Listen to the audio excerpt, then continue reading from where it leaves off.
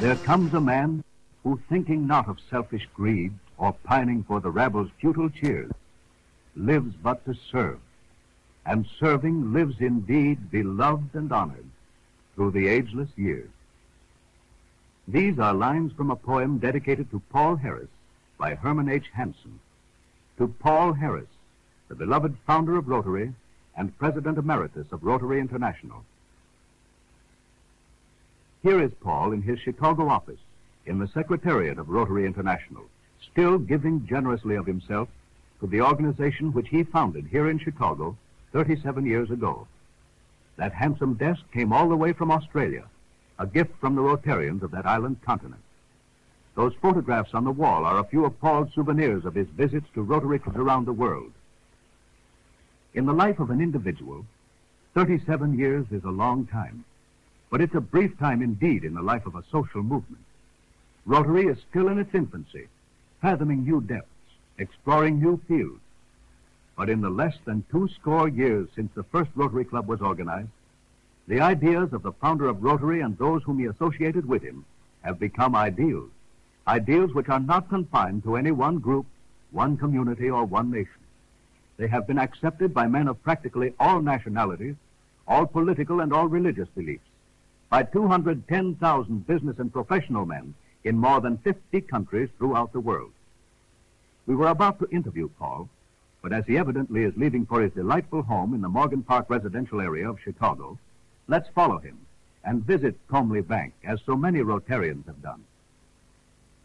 Here is the Harris home, which for 30 years has been a rendezvous for Rotarians from all parts of the world. Paul and Jean Harris named their home Comely Bank after the section of Edinburgh, Scotland, where Jean lived as a child. In this garden, the Garden of Goodwill, trees of friendship have been planted by Rotarian guests from many countries of the world. To Comely Bank, there runs a well-worn path from the home of Sylvester Sheely, Paul's friend of 45 years standing, to whom he first confided his dreams for the organization which was to become the Rotary Club of Chicago. Sylvester Sheely was the first president of the first Rotary Club in the world. Here he is now to pay Paul and Jean a neighborly visit. Many people have wondered what there is about Rotary which appeals equally to men of goodwill in the countries of the Americas, in Europe, in Asia, in South Africa, and in Australia. What was the inspiration that led Paul Harris to found a club and a movement which have become a living force in the lives of men? Perhaps these questions may best be answered by Paul himself, aided by Chess Perry, Rotary's longtime General Secretary. Hello, Chair. Oh, Paul. I'm mighty glad to see you. Thank you. Sit down. What have you there? A letter from a Rotarian in Western Canada who is preparing a history of his Rotary Club and asking us a number of questions about the organizing of the club some 30 years ago. Of course, we can answer them from our historical record. But as you will see, to 3 of them, he requests a direct reply from you. First of all, he asks, what was the original purpose Paul Harris had in mind in organizing the Rotary Club of Chicago? You have heard that one before.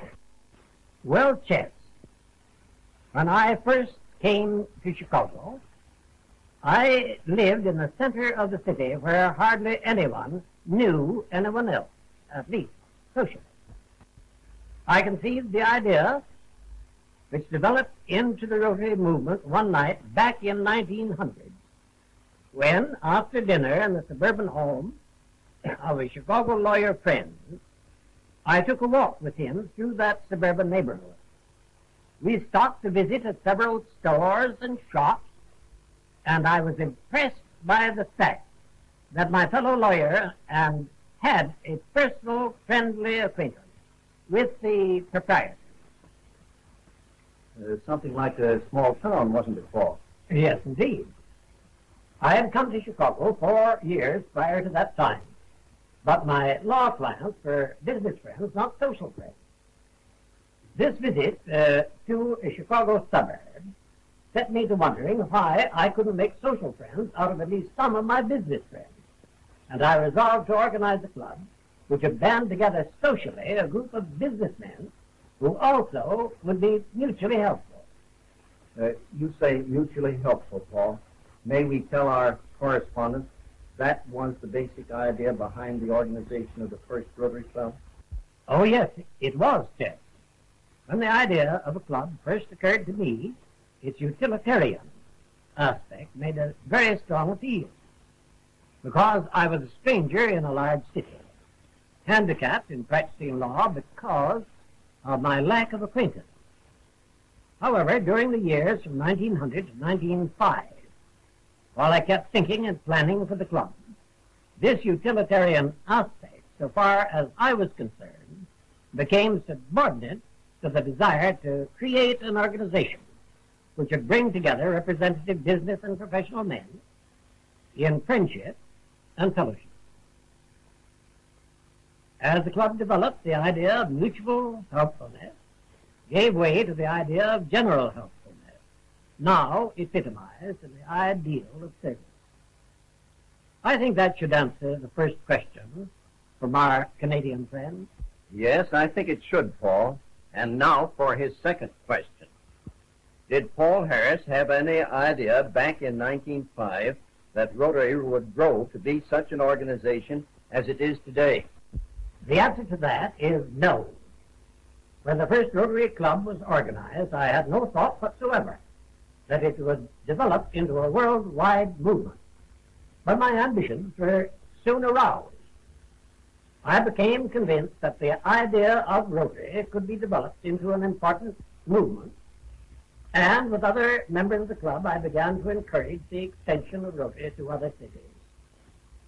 New Rotary clubs were organized in San Francisco, Seattle, New York, Boston, Minneapolis, St. Louis, and New Orleans.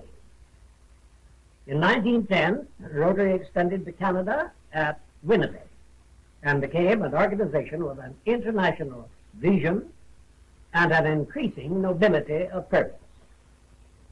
And that brings us to our third question. Our correspondent is not only interested in the past, but he also wants to know what you, as the founder of Rotary, think about the future of Rotary. Thinking of the future of Rotary, yes, I am an incurable optimist.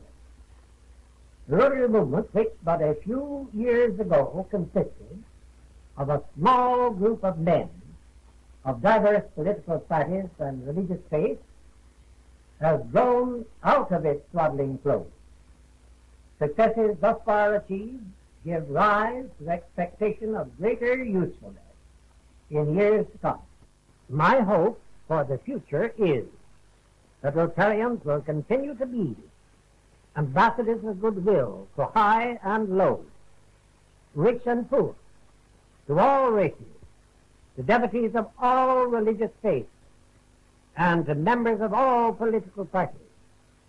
That Rotarians will be purveyors of tolerance, forbearance, helpfulness, kindliness, neighborliness, and friendliness.